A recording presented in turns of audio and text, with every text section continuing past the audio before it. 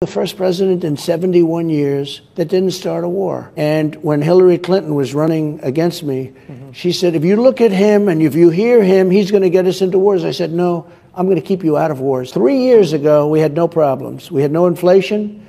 We had no Ukraine problem. We had no Israel problem. We had no problems literally whatsoever. We had a border that was secure, the most secure it's ever been.